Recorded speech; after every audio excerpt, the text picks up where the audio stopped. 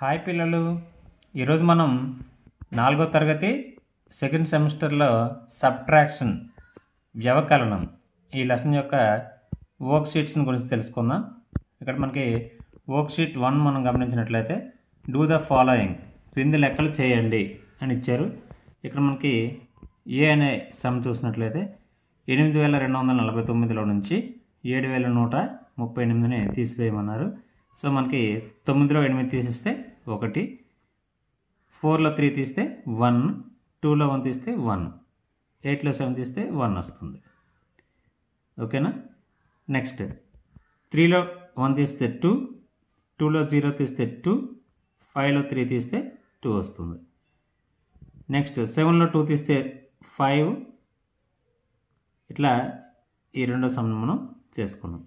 Next third sum చూస్తే 8లో 4 తీస్తే 4 వస్తుంది, 8లో 4 తీస్తే 4 వస్తుంది, 6లో 0 తీస్తే 6 వస్తుంది, 6లో 0 మనం తీస్తే 6 వస్తుంది.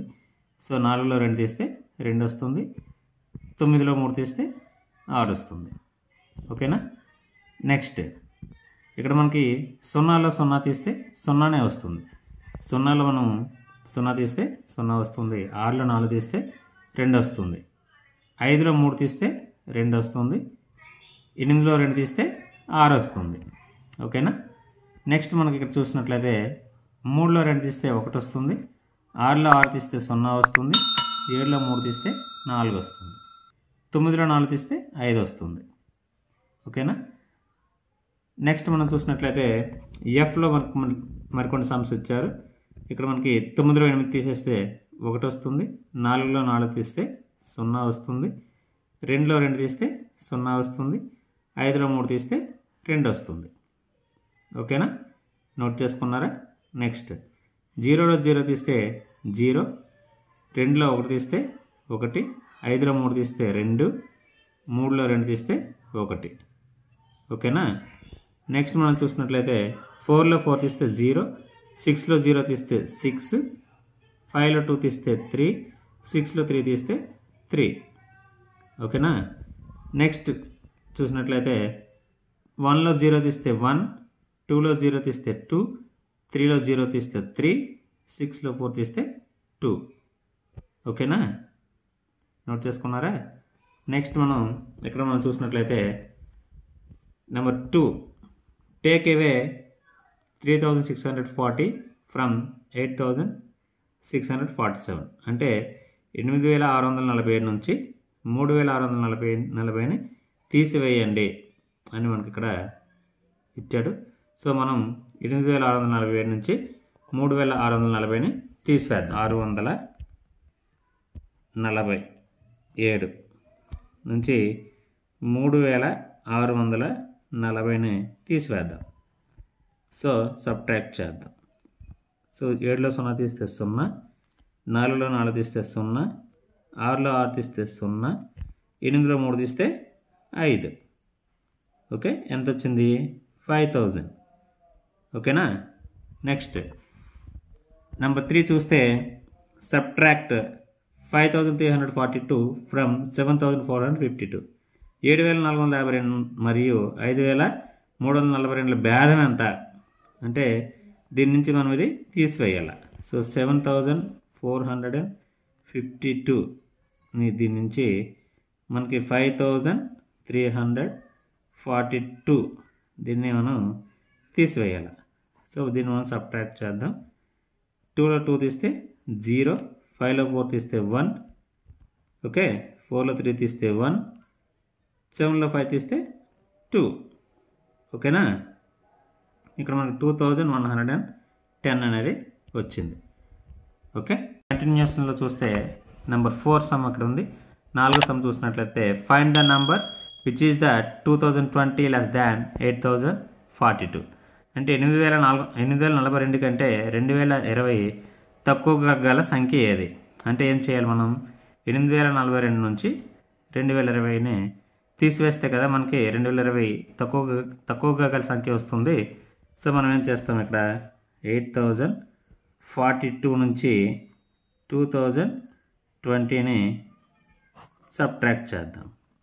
ఓకే. 2లో 0 తీస్తే 2 వస్తుంది, 4లో 2 తీస్తే 2 వస్తుంది, 0లో 0 తీస్తే 0 వస్తుంది, 8లో 2 తీస్తే 6 వస్తుంది. ఓకే, సో ఇక్కడ మనకి తక్కువగా గల సంఖ్య ఏది 6022.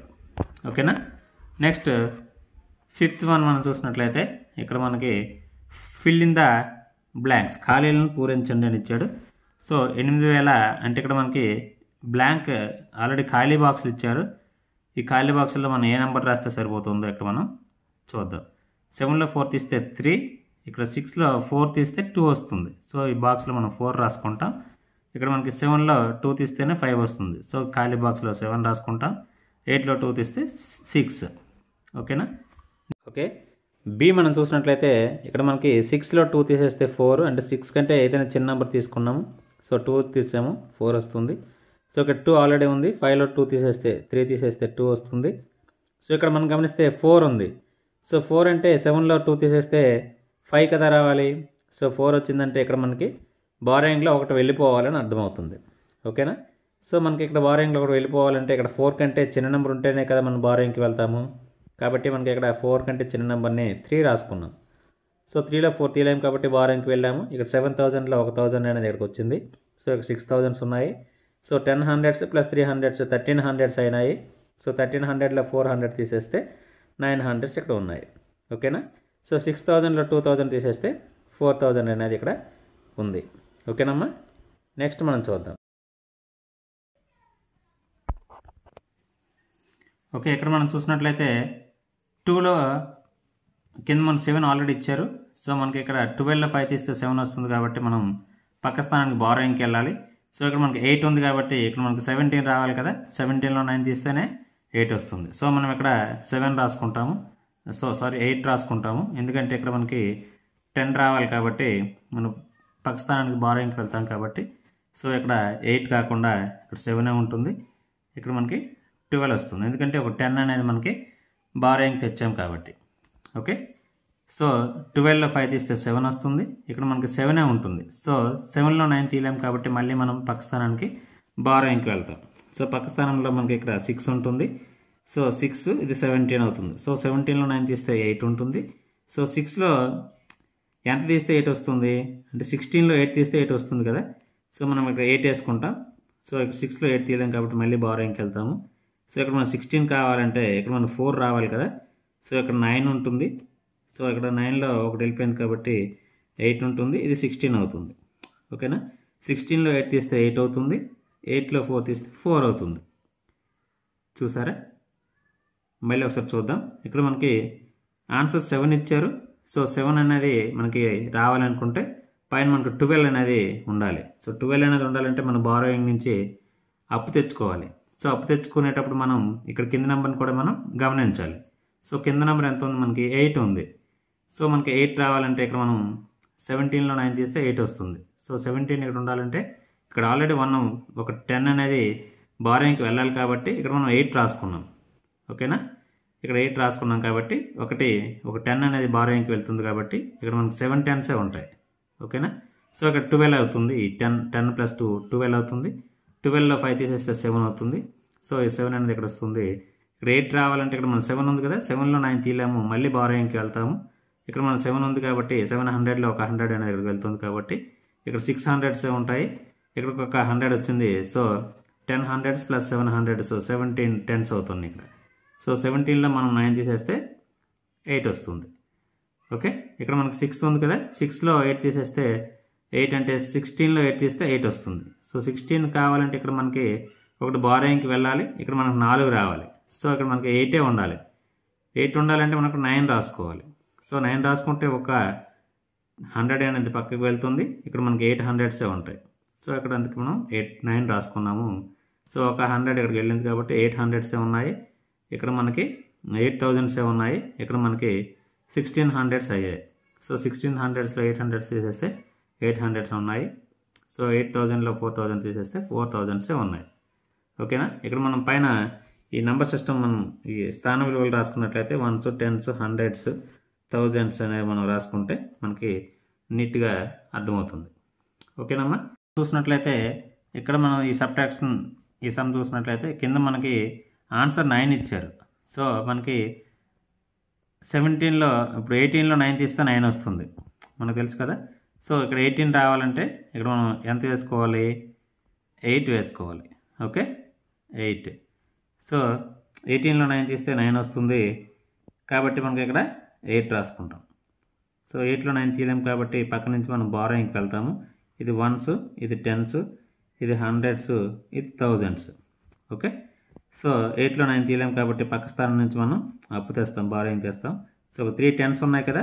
సో 3 10sలో మనం ఒక 10 ఇక్కడికి వచ్చినట్లయితే ఇక్కడ మనకి 2 10s ఉంటాయి.